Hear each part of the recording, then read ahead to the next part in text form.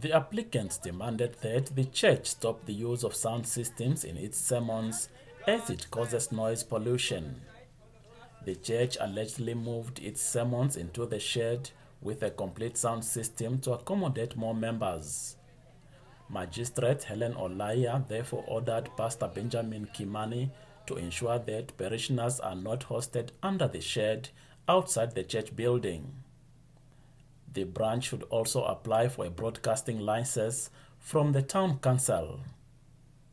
Olaya found that the town council was negligent in allocating land to both residential urban and a church within close proximity.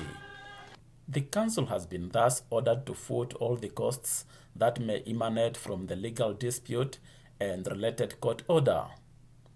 The church was constructed in 2008 as Ecuminical Church prior to many of the aggrieved residents settling there and rented out to Pastor Kimani and Arise Prophetic Ministries International.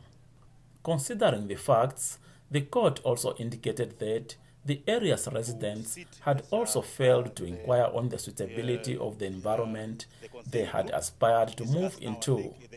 Both Pastor Kimani, the residents, and the council could not comment immediately. They had to study the judgment first, while the council says it has not yet received the court order. Magistrate Olaya gave the parties 30 days to appeal the ruling if they are not satisfied.